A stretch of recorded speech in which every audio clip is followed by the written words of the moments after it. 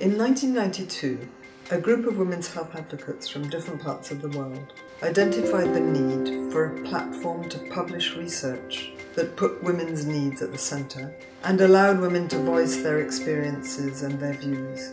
As a result, Reproductive Health Matters, the journal, was launched in May 1993, and it was carried forward thanks largely to the vision and commitment of its founding editor and director, Arj Berer.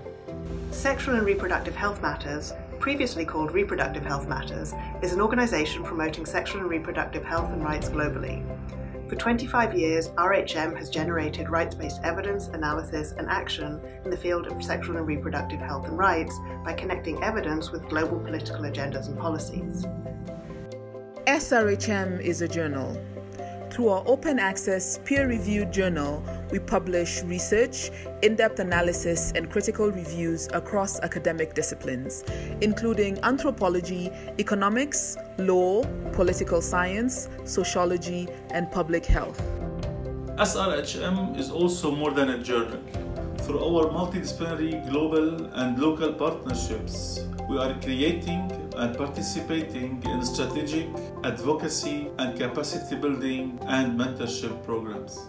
Publishing in 7 languages, we ensure that sexual and reproductive health and rights knowledge is generated and disseminated globally, and that our policy dialogues and advocacy reach the worldwide audience.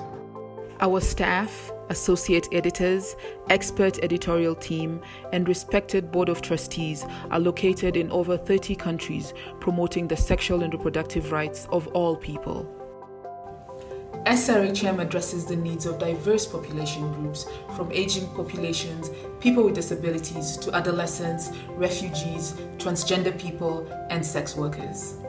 Sexual and reproductive health matters, envisions and contributes to a world in which sexual and reproductive health and rights are recognized as fundamental human rights and matters of social justice.